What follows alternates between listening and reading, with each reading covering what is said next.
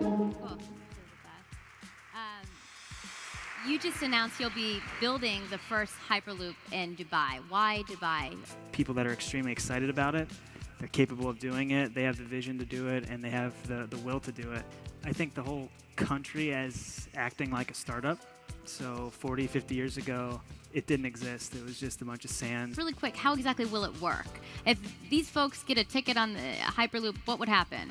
Inside of the Hyperloop, we basically have a low-pressure environment. The whole system's autonomous, so it's really a smooth experience that will feel like an elevator ride. I think we actually have video of this. Yes. And so this is kind of the next phase of Hyperloop. Why these exist is because we can make a station that's far, far smaller and more compact, highly flexible, and allow you to shift on demand.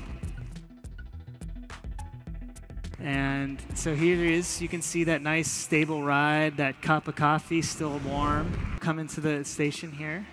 It'll pop out. And these pods are highly interchangeable. So you see they're immediately backfilling the transporters that you see. This portal is beautiful because you intuitively know where you need to go. You can see all the gates in one spot. What if these guys drive out on the road? So that's what we're going for because it's door to door and you can do it faster than you can before. Wow.